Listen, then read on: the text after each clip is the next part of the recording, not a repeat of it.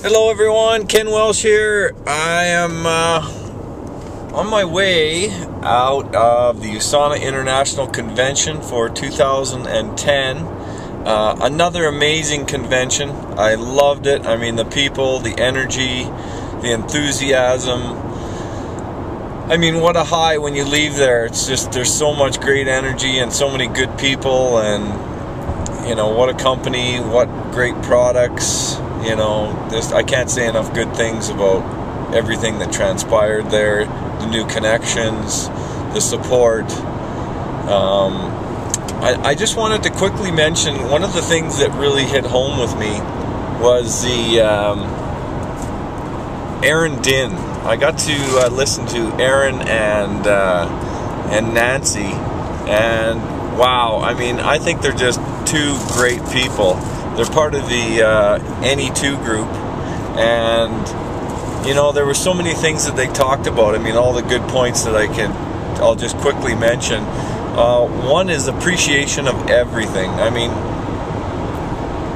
everything that's around you. I don't care what it is, just appreciate it, and that leads to appreciation of more things, and you know, you're gonna get more things to appreciate, bottom line.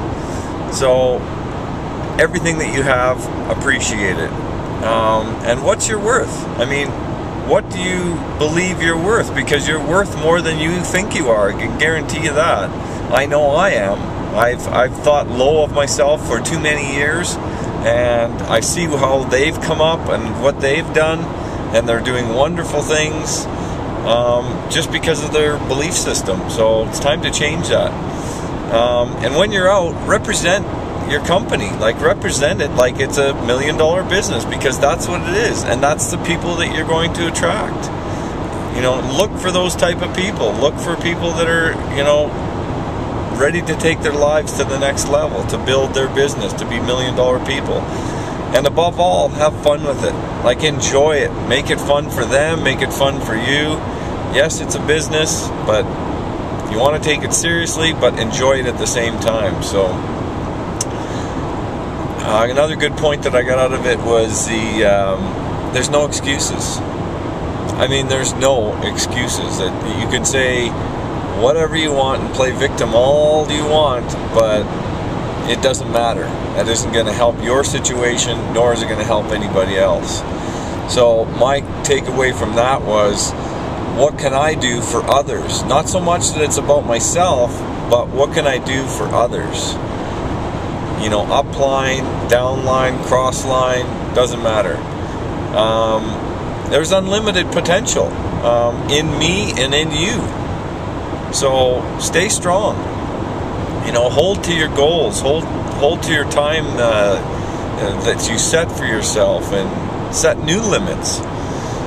So remember that business comes first. Set a strategy to set things up and know exactly what you're looking for. Have a big vision, and believe in yourself. So it's just a matter of time. So how much time do you want to put into it?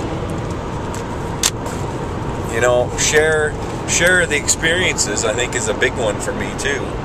So visualize. What I'm about to do is visualize at my team and see what it's going to be looking like, and be present with everybody that I'm working with and help them to achieve their goals. So that's just one of the tidbits from Aaron Din and Nancy on the team culture. And I'm going to come up or go back into my notes and deal with some new topics on that, because I wrote so much down. But that's just a little tidbit of what I'd like to share. So thanks again, Ken Welsh, and have a wonderful day. Bye for now.